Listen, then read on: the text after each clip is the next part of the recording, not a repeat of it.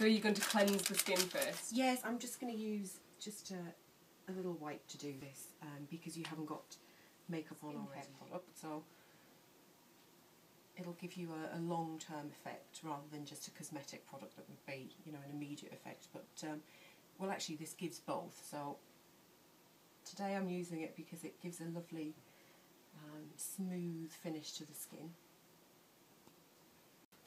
Right, so now we're going to move on to a little concealer. So I've left around the eyes free of foundation.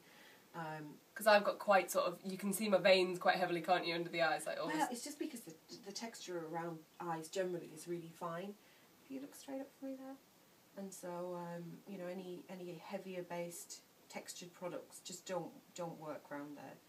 So a nice, good coverage, light textured concealer works really well. Especially one with a bit of highlighter in as well. If you can get a dual purpose product, then that's great for around the eyes. So I'm going to use a little bit underneath here and a little on the lids too. So if you close the lid, I'm going to use a really pale pink just across the lid to give us a little halo of colour here.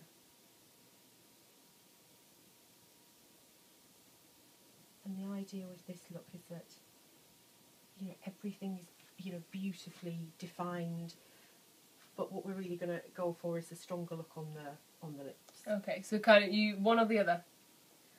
I think, I mean, that's the safest option. Yeah, Bit like legs or cleavage. yeah, that's Lips or eyes. exactly. Across the lids, which will give them a really lovely sheen.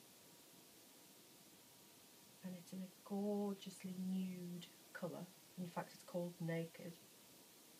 The layering is key, where makeup is concerned, to get it to look like, you know, realistic and give it body and give it volume and to give it long lasting. Is to work into the socket line, just a little crease, and you've got your eyes open. And I'm going to use just a really discreet colour, which is a matte shade, which is a kind of really soft brown, like a pinky brown kind of. But the idea is that it doesn't really look like eyeshadow, it just looks like shadow, so it enhances the shape of your eyes.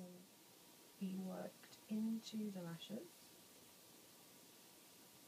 just into the shade, which is brilliant. So is this almost like a softer way of underlining the eye, rather than an eyeliner? Yeah, yeah. I think today, because we've got a bit of strength on the top and we're going to have the stronger lips, I just want it to be soft underneath. It's important that there's something there, or it actually closes the eye if there's nothing underneath there.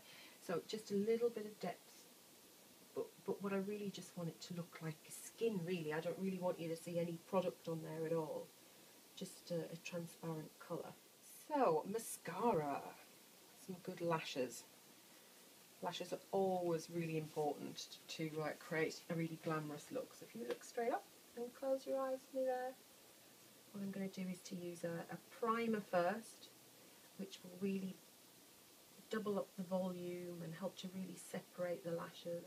To get this in the right place, you want to apply into the middle of the lash line first, and then we stick the sides down. Okay. So I'm going to ask you to close your eyes, but again at home when you do it, don't actually close your eyes. You just look straight forward into the mirror and look down a little bit and place them on the top. Right, so that's going in at the middle, and then I'm going to stick the ends down. Stick. And stick into the inner corner, just there. And then if you can just open your eyes for me there. Wow. And then just look down, but don't quite close them. Stick, and then you just press this along the line. So now that I've had my lovely makeup artist do eye 1, I'm going to try and prove that you can do it yourself by doing eye 2. Now, if this goes wrong, you can take it off and redo it, can't you? Yes, I can do, but it won't go wrong, don't worry. So, I'm looking in the mirror, I'm looking down but not with the eye closed. Yes, please. And put it close to the lash line. Close to the lash line as you can get it. And in the middle.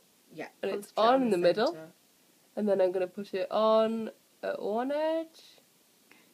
And on at the in, and then on the top you go from the inside out.